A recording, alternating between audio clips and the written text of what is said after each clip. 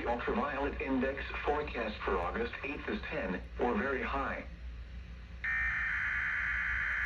Oh, there it is.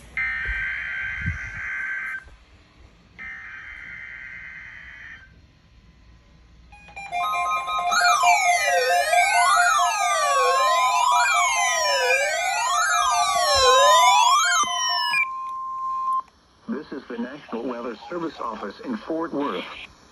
The preceding signal was a test of the public warning system for weather radio station KEAS C55.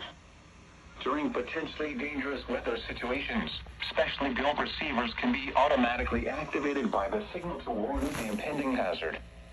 Tests of the signal and receiver's performance are normally conducted by the National Weather Service each Wednesday between 10 a.m. and noon, and between 6 and 8 p.m.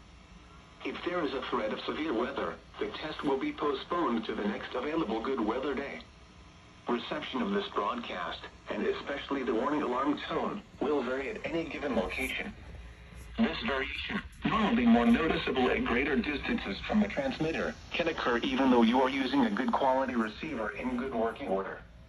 The warning alarm tone will be activated for hazardous watches and warnings for the following counties: Bosque, Collin, Dallas, Denton, Ellis, Erath, Hill, Hood, Johnson, Parker, Somerville, Tarrant, and Wise.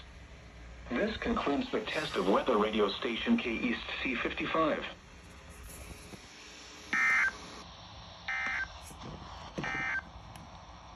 The current time is 6:37 p.m. Central Daylight Time.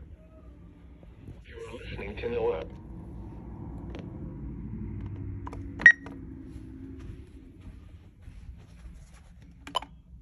Let's go through a quick summary real quick.